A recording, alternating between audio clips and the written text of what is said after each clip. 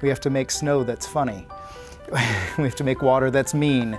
We have to do a lot of things with physics that you wouldn't normally do in a normal high-performance computing environment. The amount of hair and cloth that we had in Tangled was unprecedented. The introduction of snow was new and frozen, and the rendering techniques that we're using for Big Hero 6 are also pushing it to a new level. I think people are a little bit taken aback by the scale of what we do and how many processors are actually used and how many hours of computing are actually used to create a film. Tens of thousands of processors.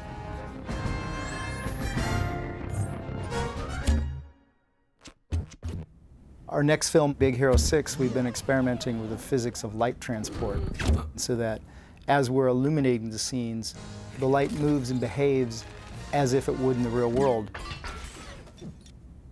even though it's not a real world.